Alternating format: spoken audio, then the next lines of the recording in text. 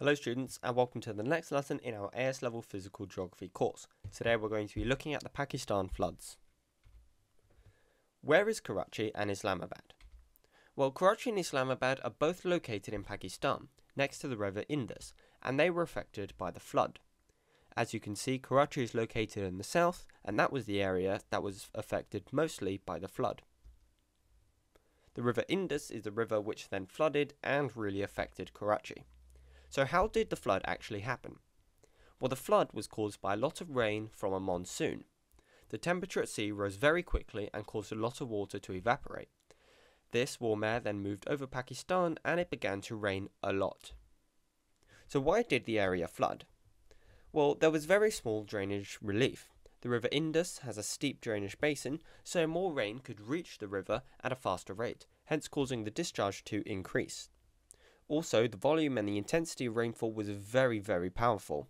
In La Niña episode, the ocean temperatures rose even higher, so as a result there was a lot of rain, not just from the monsoon, but from all these different climatic events happening at the same time. So as you can imagine, a lot of rain flooded that river, which exceeded the rate of infiltration.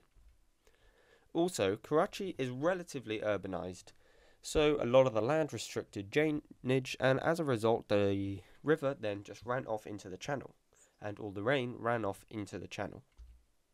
Impacts of the flood.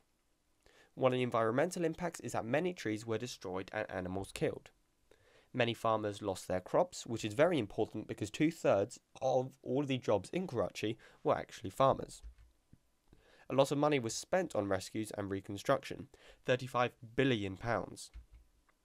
Social impacts are that people were left homeless and roads were closed, which prevented people from getting where they needed to go. Also, hospitals were washed away. 5,000 schools were destroyed as well, which did really affect education.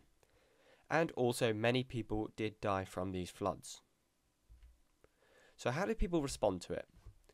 Again, I've divided this up into short-term and long-term effects. The first short-term response is that helicopter rescues took place in order to save people. Roads were closed to prevent people from going into the land, which was flooded. Foreign countries gave aid immediately to Pakistan, and they spent it on temporary housing, such as tents for everyone there.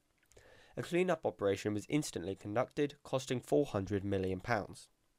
The council issued a rebuilding plan for the city, which cost £10 billion in the long term, and also it issued a replanting plan to restore all of the trees lost in the original flood. These are some questions on the Pakistan floods in Karachi. Have a go at answering these on another sheet of paper and pause the video to give yourself time. Hit play to see the answers. Here are the answers.